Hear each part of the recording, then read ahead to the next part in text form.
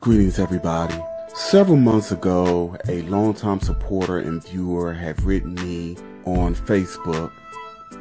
This is a viewer who identified as a vegan and who had some health problems. She had written me and asked my viewpoint, or if I could do a read on why so many vegans are becoming so sick, and there have even been deaths. Why now? What is behind all of this? I didn't have an answer right away. I was really busy at that time, but I told her that I will investigate it and report whatever I come up with. I have done some research. I have meditated on it. I pulled out my calibration chart, done an intuitive reading on it, and I want to share with you guys what I've concluded. Now, before I get into the meat of this, let me first say that I wanted to pinpoint the timeline when veganism became the most popular or the most trendy, and it was around 2010. I think it started definitely in 2009, but it peaked by the end of 2010.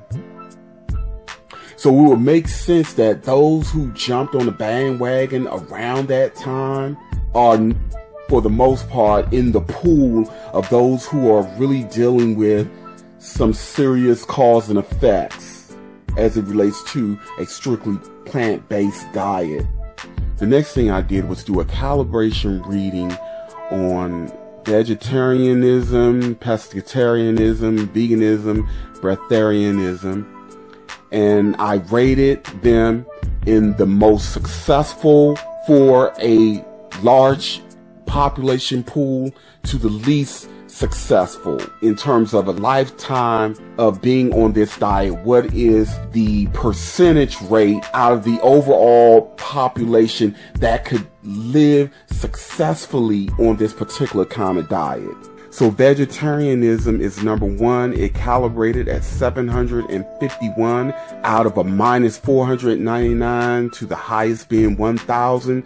So that is very good. That is telling me that a huge portion of the population could survive off of a vegetarian diet throughout a lifetime without any problems.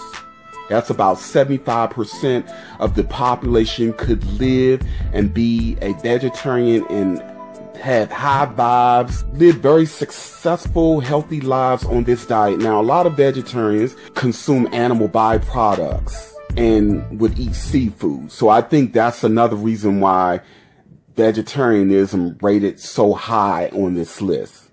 Pescatarianism rated at 549. That's pretty good. That's about a 52% margin of the general population could survive a lifetime without having any health problems.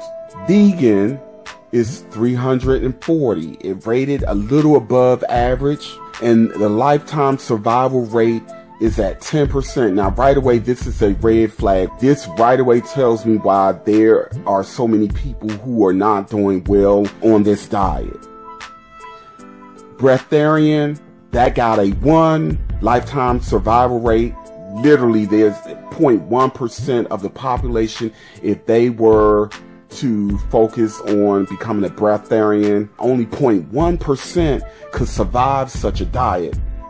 Now, I'm going to get more into this at the end of my 10 reasons as to why veganism is not working for a lot of people and why so many people are becoming very ill, and there have even been deaths, and there will be, unfortunately, more. Number one, improper preparation, improper transition, trendiness. What this means is that a lot of people jumped on the vegan bandwagon without doing their due diligence, without going to check to see if this is something that they can medically do for themselves. They didn't wean themselves off of the diet that they had beforehand and transition properly into this one. Because keep in mind that when you do anything for a lifetime as it relates to the body will get used to that particular way of being. So to do something abruptly, especially as it relates to a diet, can cause shock and trauma to the body. Then the trendiness part is what I warned about time and time again. Whatever is popular and pushed out on the forefront and made to look cool and made to look like something everybody need to be doing, we always have to look at that with 3 eyes, okay? The 2 in our skull and the 1 that cannot be measured by human sight. So there were a lot of people getting onto this thing because it was trendy and popular, especially at the peak of the so-called New Age movement. Number 2, super sensitive to stress, high anxiety, endocrine system most compromised. Now, what this means is that when we become lighter in any kind of way, be it whether we are fasting for a long period or if we are on a diet such as a vegan diet, we are more sensitive to the elements. It just comes along with the territory because we don't have the buffer or filter of the fat around the body, not as much fat to filter the energies that are coming at us. So being on a vegan diet, naturally, yes, we are lighter, we're leaner, we're also more sensitive, and the vegan diet does not really do anything to help us to handle the level of sensitivity. This naturally causes stress to our senses, causes high anxiety, and naturally this affects our endocrine system, and this inevitably leads to disease, health problems. Number 3 is in the same category of what I've just mentioned, weakened ability to fight off toxins and parasites. Again, when your endocrine system is compromised, naturally it affects other parts of the body, so your immune system inevitably becomes compromised as well.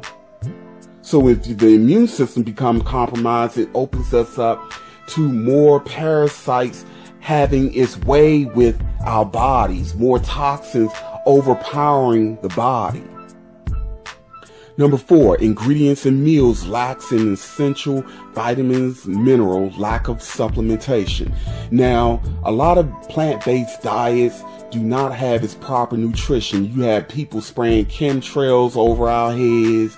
This stuff is getting in the soil.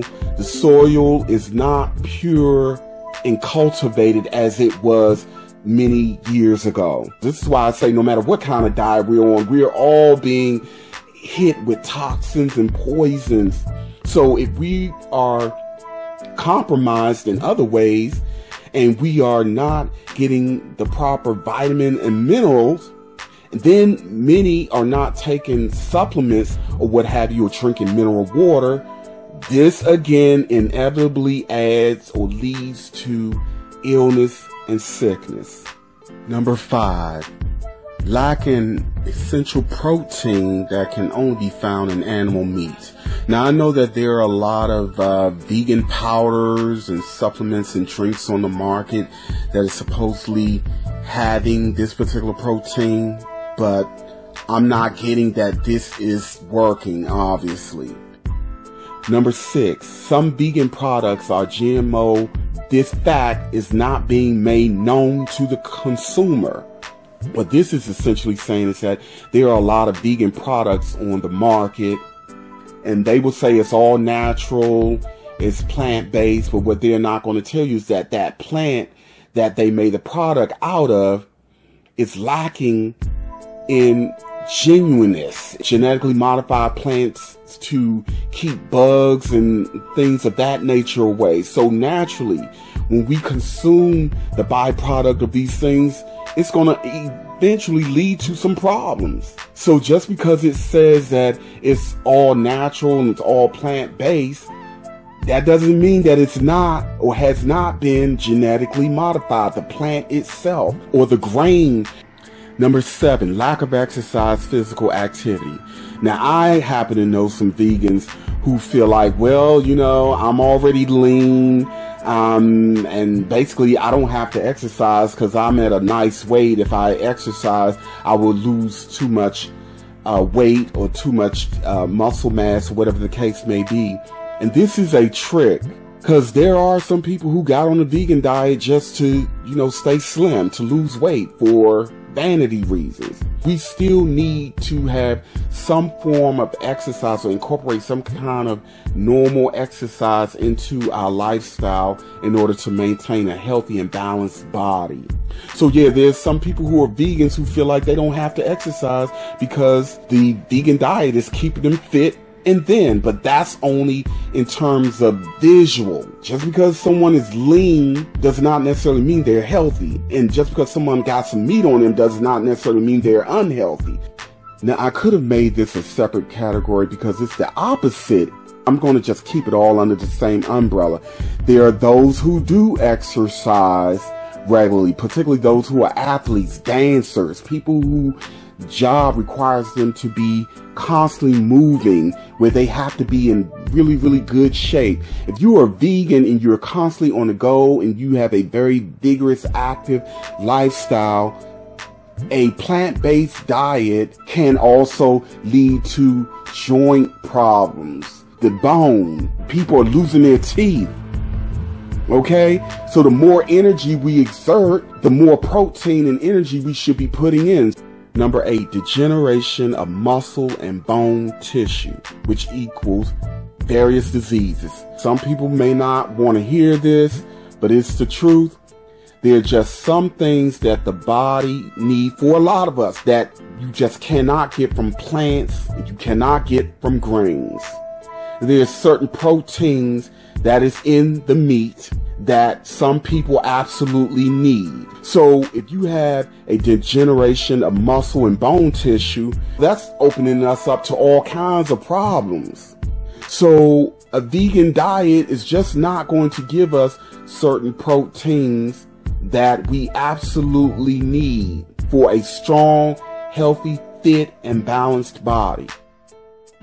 Last and definitely not least, I am getting that a lot of vegan products have soy in them. And this would, again, lend itself to like people who have vegan restaurants. There's soy being added to the food. Over-the-counter products, soy is in the food.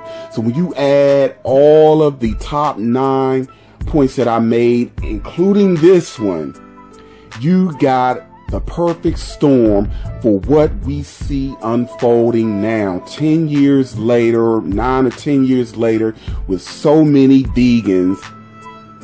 Now, when we talk about a balanced diet, I'm not talking about a one-size-fit-all kind of thing. And here's where I'm going to give some suggestions, some advice from my own experience, because I had become a strict vegetarian. I did it overnight. That was between 2005 and 6. Somewhere around that time, I decided that I just wanted to get meat out of my diet altogether, and I became a strict vegetarian. I felt the lightest I've ever felt. I didn't get colds. I was having the most spontaneous, beautiful, balanced astral projection experience at that time as well. Now, here's where I was messing up. What I was doing, working a full-time job, a very stressful full-time job. I was going to the gym, but I was skipping meals. I wasn't taking any vitamin supplements or anything. So what happened was I would regularly go get physicals. And the end of the first year, I went and got a physical, and come to find out I had a severe vitamin deficiency. So what I did was I had to go back to eating poultry. Every now and then when my body would tell me I need a protein boost, I would go and get the beef, but I would go and get the beef from a place where I know the animal is treated with respect, the animal is grass-fed, and that when the animal is sacrificed, it is as quickly and as painlessly as possible. Of course, you pay more money for that kind of meat, but that's what I did. And pretty much that's what I have been doing ever since. So I found my balance in conjunction to fasting and periodically cleaning my system, detoxing, getting colonics. So this is my balance. I'm not going to tell you or anyone else to do the exact same thing that I'm doing. that works for me. That's what's keeping my body healthy, balanced, and strong. So I'm sharing this with you guys so that you can start reassessing your situation and find a combination plan that works for you. Now, let me tell you why a combination plan would work best for most of us. When we look at our genetic makeup, most of us have different tribal lineage, meaning we have a multitude of different ancestral ways of living, ways of eating. That is encoded in our genetics. So if we had ancestors who ate strictly fruit, and then you have a certain group who did eat meat, and then you had another group who was more on a plant-based diet, that would mean genetically, and it would make perfect sense for a strong and healthy body, that we would formulate a diet in ratio to our genetic makeup. There's a very good book called Eat According to Your Blood Type. There's a science to this. It's all about us getting in tune with our individual space, getting in tune with our bodies. Talk to your body. Your body is an intelligence all of its own. It does things without any influence from you at all. More of us need to start hugging our bodies, thanking our bodies for the work that it does, and getting in tune with it to the point where if there is something starting to go off path, your body will tell you what you need. Listen to the body, not what your emotions are telling you or what you've been hypnotized or taught or told to do. All right, that's all I have to say about that. For those of you who do not know, I do have an alternate channel that I'm starting to build out. I already have 3 videos there, and I will be posting another one there this week.